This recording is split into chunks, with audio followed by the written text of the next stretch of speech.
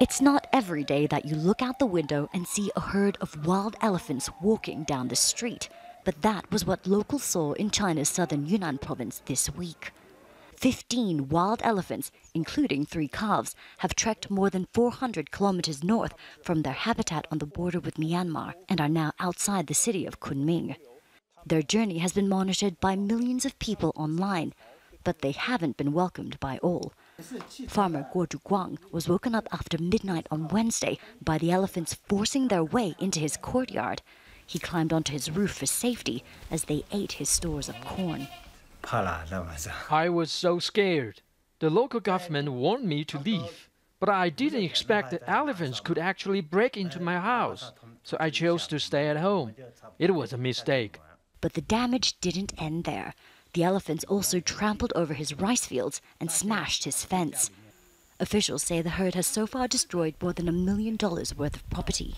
This is the closest that we could get to the elephants. Local authorities have set up these checkpoints on the roads leading up to where the herd are currently traveling. Hundreds of police have been deployed to keep onlookers away. They're concerned that crowds getting too close to the elephants could pose a threat to both the animals and the people. In recent years, several farmers have been killed in encounters with elephants. The animals commonly stray from their home in Xishuangbanna Reserve, China's biggest rainforest. But conservationists say it's the first time a herd has traveled this far.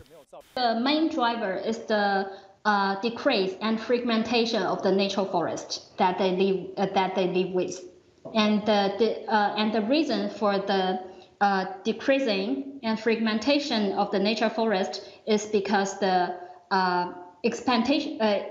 expansion of human activities such as plantation, for example, tea and rubber trees, and also some construction programs. The forest area is shrinking and the number of elephants rising. An estimated 300 now live in this region. Authorities are trying to encourage the family of elephants to return home by blocking roads and luring them south with truckloads of food. But they're not expecting results overnight. More likely, they say, it'll be slow and steady. Katrina, Al Jazeera, Yunnan, China.